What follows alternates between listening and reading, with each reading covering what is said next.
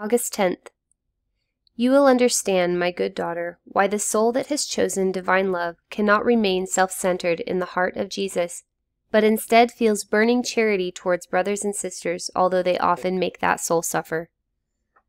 How does this all happen?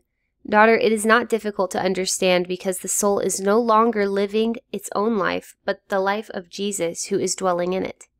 The soul must feel, want, and live the same sentiments, wishes, and life of the one who lives in it.